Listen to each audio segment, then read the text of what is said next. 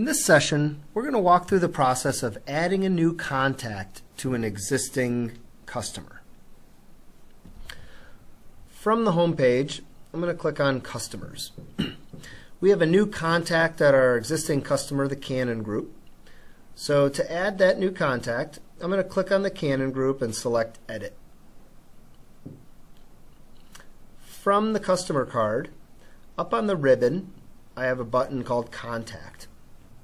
If I go ahead and click on that, I'll see a list of contacts currently associated with the Canon Group.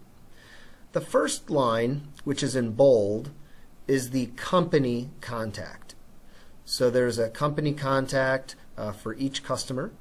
Below that, I see a list of person type contacts that are associated with the Canon Group. In this example, we have a new contact, Paul Jones, who we need to associate with the Canon Group. Directly from this list, right here on the top, I have a new button. So I'm just going to create a new entry. I'm going to type in the contact's name. Using the drop down, I'll select that this is a person. And then in the company field, I'm just going to start typing in the company's name.